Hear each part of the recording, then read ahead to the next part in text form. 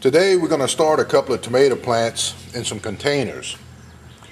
It's a little early in the year and a lot too wet to get in the garden and plant anything. I'm getting a little anxious and I got to do something even if it's wrong. So we're going to put a couple of these tomato plants in a container, set them outside and watch them grow.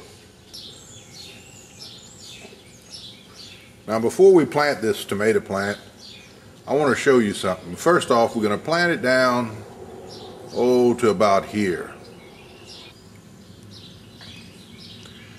If you look along the stem, you'll see what appears to be hundreds of little hairs. Well, they tell me that roots are going to form from those little hairs, making your plant stronger, healthier, maybe even make a few more tomatoes. As you can see, we've got the pot filled up to within a couple of inches of the top with some compost. We've got the hole dug out for the plant, and now let's plant it. I want to show you a little trick before we put it in the ground.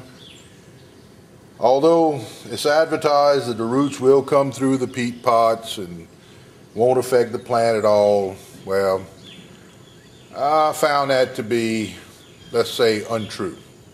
So what I do is I simply pinch off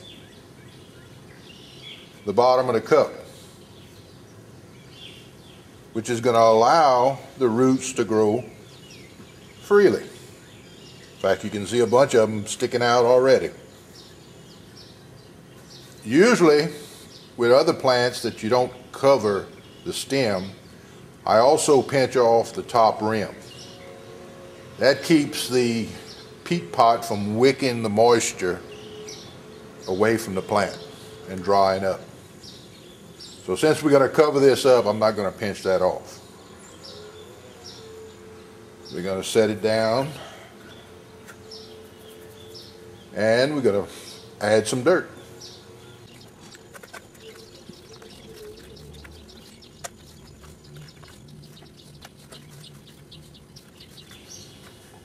And there we have it.